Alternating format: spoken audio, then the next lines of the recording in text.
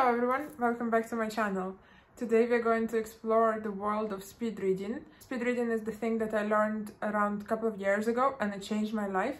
I was always a fan of reading. I used to read books a lot, especially when I was a kid. However, the busier my life became, the less time I actually had to read, and I was always feeling really frustrated about it because I love books, but I always felt like I never had time to read all of the books that I wanted to. So I heard about speed reading and then I started actually exploring how it works. And then obviously I learned the techniques of how to use it in real life. And I summarized the 7 best techniques that helped me. And I'm going to share them with you in this video, and I'm hoping that it would be helpful for you as well. An average person usually reads with the speed of 200 words per minute. And if you want to understand it in the context a little bit better, for example, the last book of Harry Potter has 198,227 words. So with the average speed of reading, you would need around 16.5 hours to finish the whole book. However, if you can increase your speed to 500 words per minute, then you would finish the whole book in 6 hours. Imagine, you basically just gave yourself extra 10 hours of free time, and you still read the book and you still understood everything that was mentioned in the book. And yes, I know it doesn't sound real, and a lot of people are saying that speed reading actually affects the quality, so that you don't understand as much of the material that you're reading. However, it only happens usually when you're starting to learn. When you're learning these techniques, yes, the quality of the understanding of the material will decrease. However, once you understand how it works and you practiced enough, it will be very easy and you will actually still understand the material, but just read quicker. And even if it sounds like it's a lot, 500 words per minute, it's actually not. I know people can read with 1,000 words per minute and even more. However, we don't want to become #1 person in speed reading. We just want to use this technique to help us in our everyday life. So as I mentioned, I have listed 7 main techniques that helped me, and I think they might help us, and I think they might help you as well. However, the main thing with this is that you need to practice. Just because you read how speed reading techniques work, but you actually don't use them, nothing is going to change in your world. Nothing is going to change in your life. But with each technique that I'm going to be telling you about, you would need to spend around 3 days just to practice. So you need to read 100 pages of book with each technique just to kind of master it and understand how it works. And do not worry if in the beginning you kind of losing the context of what you're reading. As I mentioned, when you're learning the techniques, you don't worry about the text and the meaning behind the text. You just need to master the techniques. And once it all settles down in your brain, you'll be able to use the techniques and still read and understand the text. Another thing to note is that if you are talking in 2 languages, or for example, if you live in a country where you speak English most of the time, however, your native language is different. This was the case for me. Even that I'm fluent in English and I usually speak quite fine. I mean, I do make mistakes, but the majority of people do make mistakes. And even that in my normal life, I read books in English. When I was learning how to speed read, I was using books in Russian, just because you already putting a lot of pressure on your brain and on your focus. And you need to be able to understand everything very easily. And even if you're fluent in English, there will still be words that you might not know or you're not sure about. So my advice is to start these techniques in your own language and then switch to another language if that's the language that you usually use. And also for the purposes of just learning the techniques, it's better to use the paper book, the real book, instead of Kindle or anything else, just because it will be a lot easier. Plus you'll be able to use things like pencil or a piece of paper to help you with these techniques. And it's also advisable to use a fiction book, so don't use some self-help or psychology or business book. Just take some fiction book that you always wanted to read, because it will also be easier to just catch the story from there, because in business books sometimes you need to understand each sentence in detail. Obviously, it's always good to understand what your beginning result is and what your ending result would be. So you can start by measuring your test at the website that I will link down below.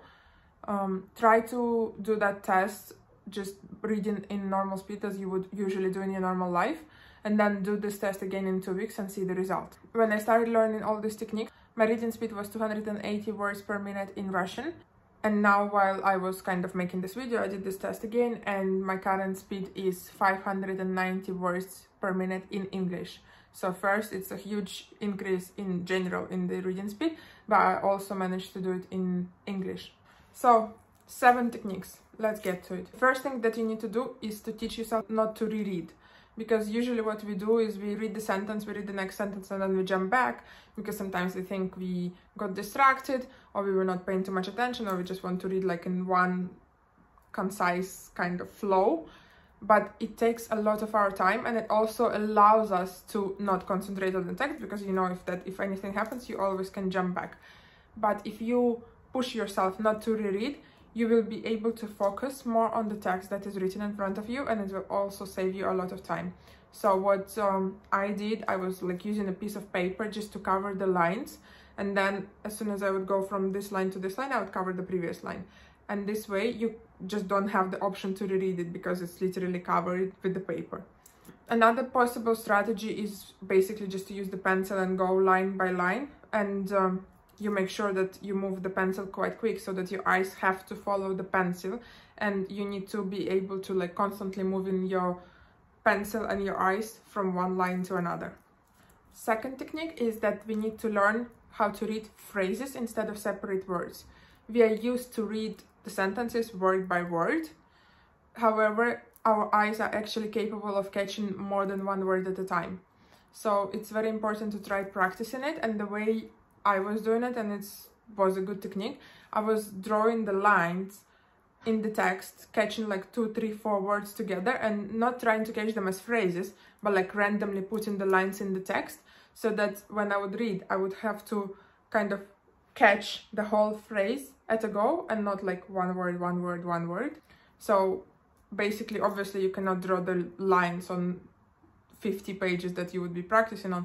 Do it for like 2-3 pages, just so that you understand, and then try to read more pages, just already using your eyes to catch 3 words at the same time, and not just like focusing on one word. And the third technique is kind of linked to the previous one. As I mentioned, we can see more than just one word, or like just one thing in the center of our attention. So we need to develop our peripheral vision, just to make sure that we can also see with the corners of our eyes. And while it seems surreal, but like now I can still see you can see that my eyes go straight in the camera, but I can still see my hands in here, which is like a huge space from the center. So obviously, if we think about the book, we would be able to see even more on a line without having to constantly move our eyes from left to right. And the great tool to practice this peripheral vision is Schulte tables. I'm not sure if I'm pronouncing the name correct, to be honest, but I'll put the name down below as well in the description. Basically, it's a table. I will put the picture somewhere here with the numbers. Usually it's a table 5 by 5.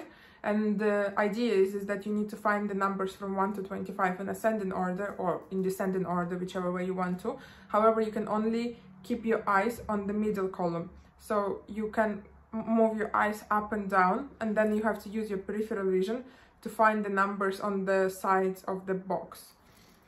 In the beginning, it seems really, really difficult. However, once you'll be doing them every day for like 3, 5, 7 minutes, you will see that it's getting easier and easier. There are a lot of apps for the phones. There are also like a lot of just websites where you can find them, so you can train every day.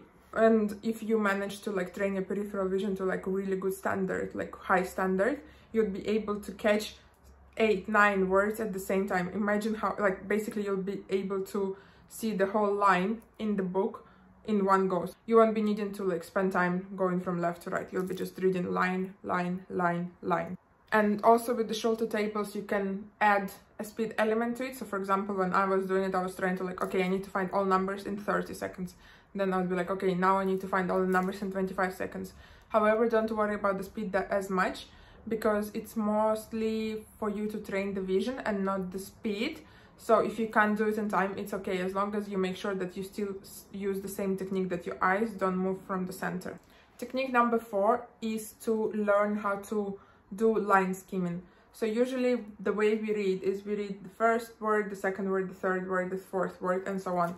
Line skimming is when you kind of glance through the whole line in the book without focusing on any single word. So you kind of just like slide in through the line, and then you do slide in the next line, slide in the next line. In the beginning it seems really difficult and you feel like you don't understand anything that's in there.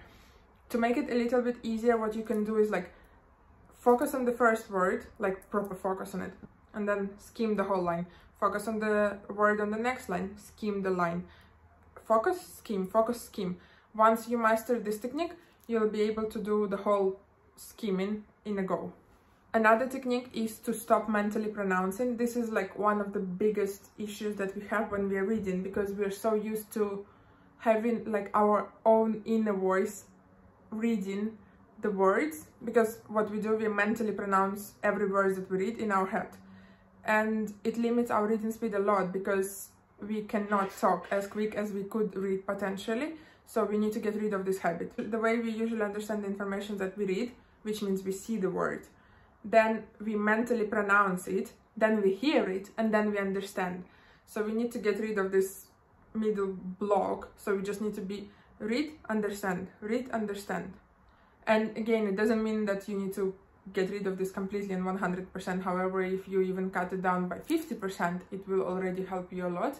And the way to do this, and it's very confusing in the beginning, is that while you're reading, you also need to be trying to do something else with your mental voice in your head.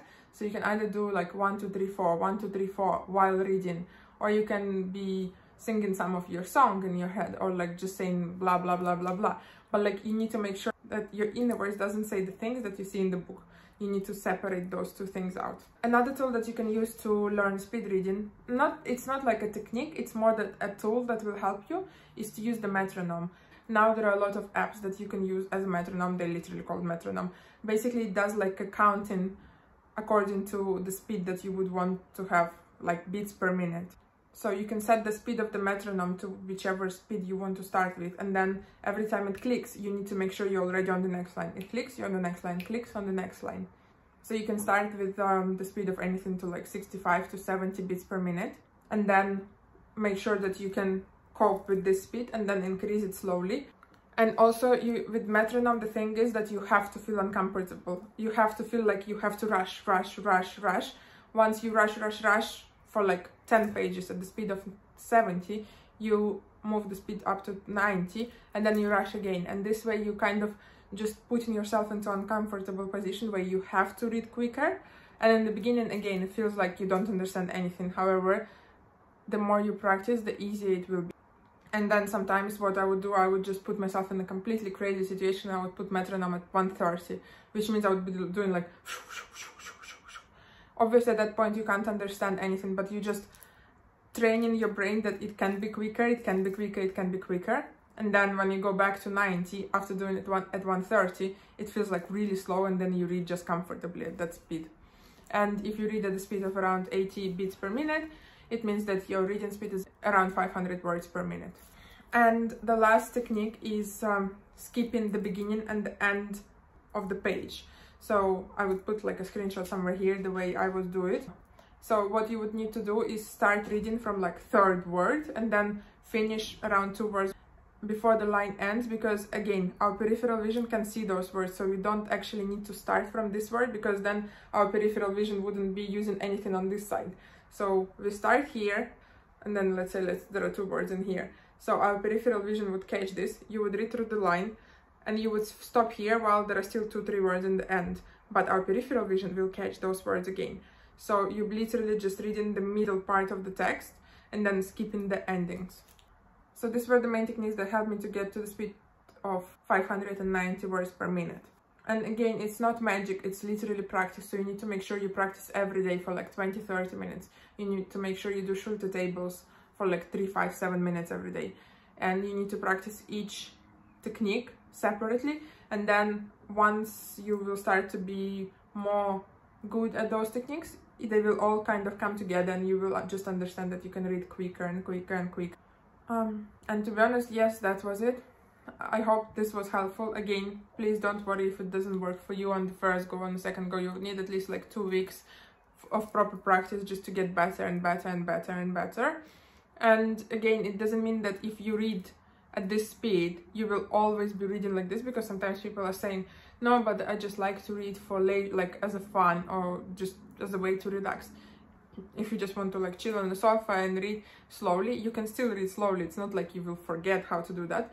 However, for the things where you need to like read a lot, if you're doing a lot of reading for your work, or if you're doing like a lot of research or anything, it just helps you to read so much quicker. And also if you have a lot of like business books that you would want to read, like that's what I'm doing a lot, it just helps you to go through the books a lot quicker while still understanding the material. I hope this was helpful. I'm wishing you a good day, and if you use these techniques, just let me know in the comments if it worked for you. Thank you. Bye bye.